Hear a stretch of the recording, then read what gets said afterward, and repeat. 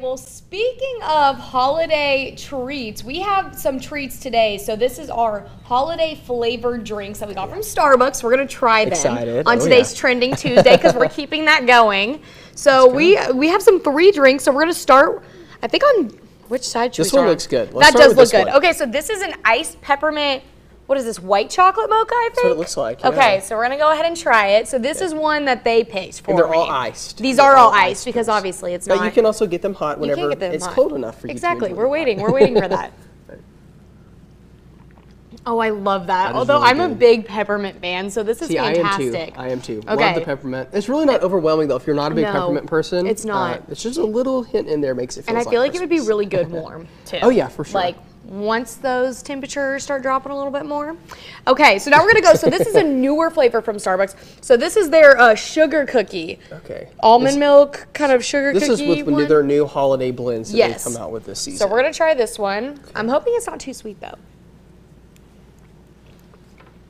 Yeah, it's not that bad. You know, yeah, it's not what I was expecting. No, not gonna. Because you hear sugar cooking, you're like, okay, yeah, it's gonna. The smell of it smells exactly like a sugar cookie, but it's not overwhelming. Yeah, no, it's not as like sweet as I was thinking. Because I was thinking, I don't know if you've ever had like crumble cookies. Even their sugar cookies are like very, you know, sweet. That was like a little different. It's good. Okay, yeah, it's good. And their last one is an iced chai tea latte. Oh, is this one of the seasonal ones? I did not know that. Is it? Okay. Okay. We're gonna try it.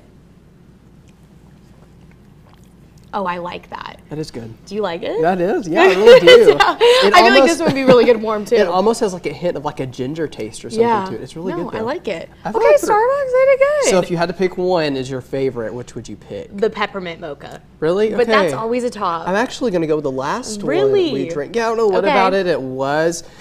That one, it could just be because they've been sitting a little bit longer too, but this one just had more of a creamier type taste to it. Interesting. So I really like it. But all three, I don't think you could go wrong with any of these. No, you really couldn't. But that was a great taste test. So if you want to go to Starbucks, definitely test them out. But we will see you back here tomorrow. Thank you guys so much for joining in on the show. As always, we are grateful for all of our guests. And of course, the CBS Evening News is coming up next. We'll be right back here on Channel 13 at 6 and 10 with local news that matters.